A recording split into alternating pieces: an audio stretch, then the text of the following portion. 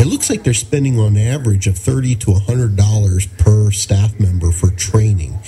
To your knowledge, is that accurate? Is that close to being accurate?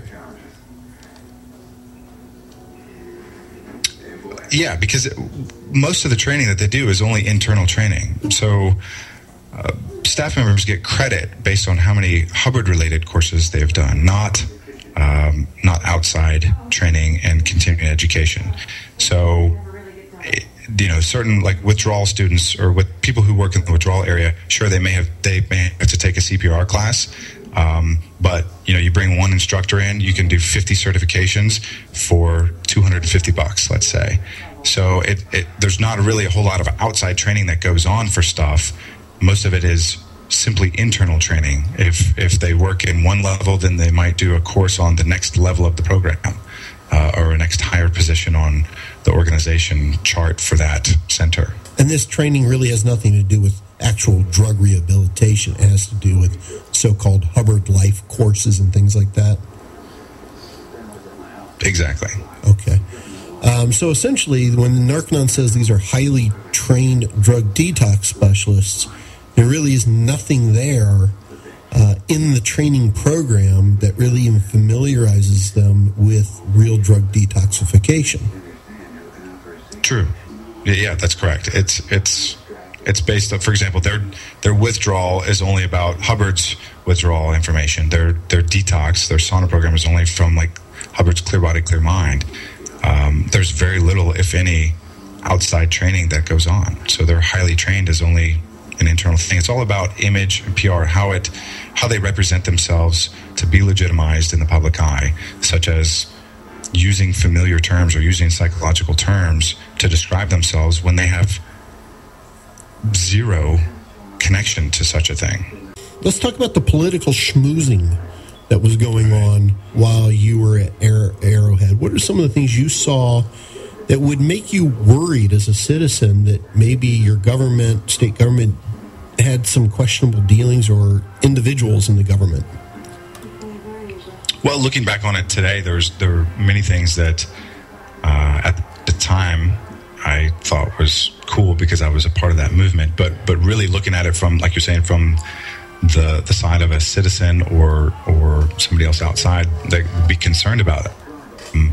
We took a trip to Washington, D.C., for example, and back then it was me, it was Clark Carr, who's the president of Narconon International, Rena Weinberg, who was the president of ABLE International, who's been locked up at Scientology's international base for about 6 years now, and Erica Christensen, the actress, at the time was part of Traffic, the movie Traffic, where it was nominated for an Academy Award, I believe. And so she was invited to be part of the Drug Czar's Advisory Committee for Demand Reduction, which is a fancy word for drug education. And so because she was personally invited, because she had that role in the film, we all went out, including one of the vice presidents from Scientology Celebrity Center, and we all went out and tried to set up meetings using her as an angle to get in and gain favor with people in the DEA, people at Center for Substance Abuse Treatment, people at Center for Substance Abuse Prevention, various senators and representatives.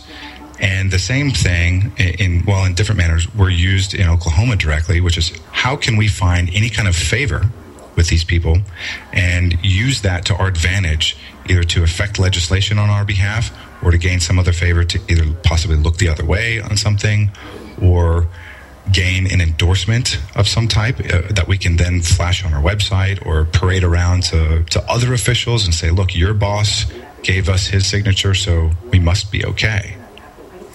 And I understand that you are aware of an individual by the name of Connie Johnson, who is a state senator, and there was some dealings with her that gave you some pause for real concern. Could you talk a little bit about that? Yeah, when I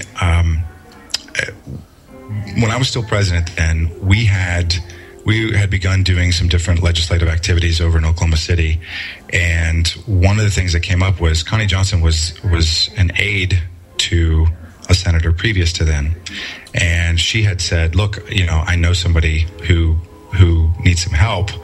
Is there anything you can do?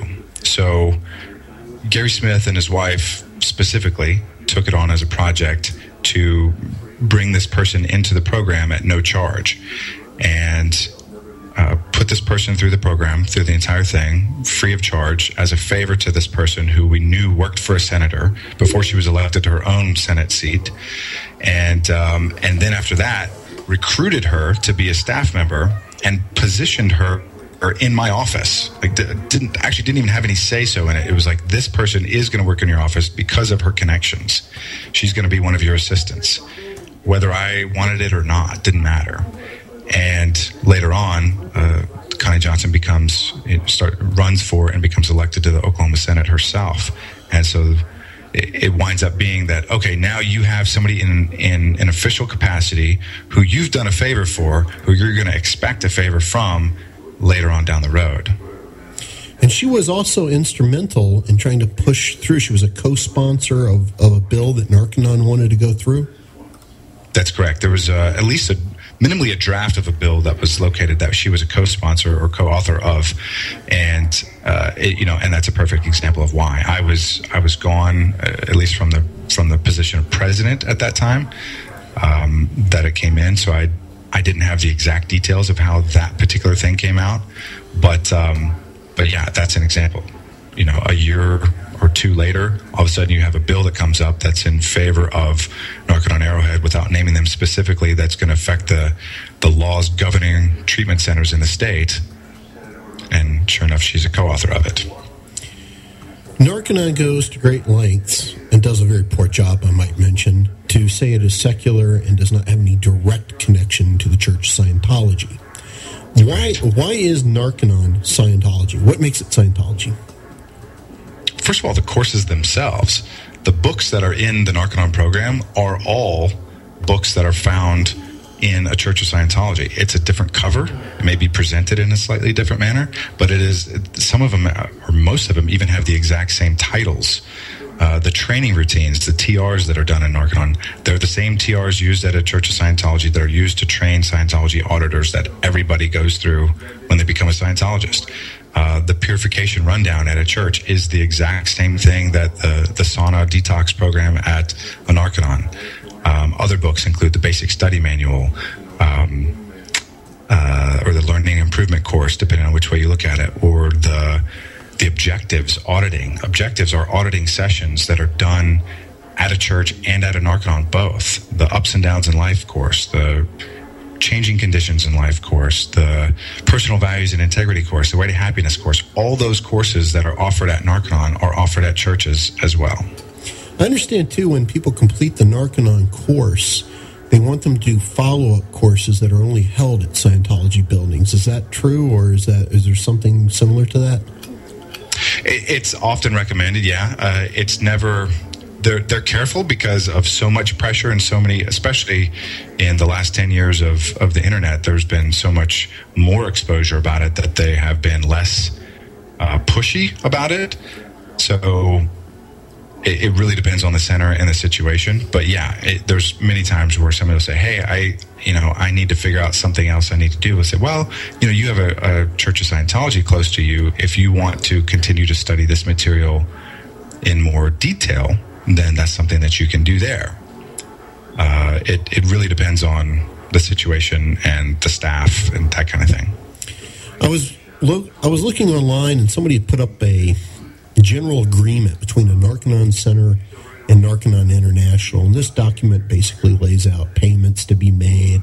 It lays out the authority that Narconon International has over the center. And one of the things I saw that was really interesting was there was a lot of language in it as to how you won't disparage the name of L. Ron Hubbard. You'll use his name in a certain way. But it was completely absent of any discussion about patients' rights or the care of people. And I was wondering, throughout the documents that Narconon centers have and sign on a daily basis, is there really a focus on the physical well-being, or is there a lack of focus on the physical well-being of the individuals there? Well, it's clearly a lack of focus. First of all, from Narconon International standpoint, their main marching orders are get money and spread the word to increase the PR image of L. Ron Hubbard. Those are the two primary purposes, so that somebody can be sought after to bring into the church at that point. Because any activity that is connected to Scientology and whatsoever, its ultimate goal as a part of that group is to, their stated purpose is to, quote unquote, clear the planet, to get them up to a certain point on their bridge to total freedom and then beyond. So every activity is with the goal of converting every single person to become a Scientologist. And that is their stated purpose, and they're pretty clear about that. So to claim that they are involved in something for some other reason completely contradicts what their stated purpose is, first of all. But not only that, when you come down to the Narconon centers, they really, if a Narconon center is going to be more compliant than another one, that's kind of up to them. Narconon International doesn't wind up enforcing enough of compliance with state laws, because they're more concerned with the image and how you're representing their trademarks and how you're representing L. Ron Hubbard, and you better not alter the program because it's not allowed. So you can't be in compliance with the state laws if it goes against what our program says it's supposed to be. Yeah, it was very clear from that very basic entry-level document that what you're saying is right on the money. I want you to take a moment and talk about what happens when the slop hits the fan. You know, that there's been a death, there's a PR nightmare. Who gets involved in that? Who's in control, and what happens? Ultimately, where it winds up, not even ultimately, pretty much initially, is calls get made to and from OSA, which is Office of Special Affairs for Church of Scientology. Narconon centers have directors of legal affairs, which is an OSA-related position.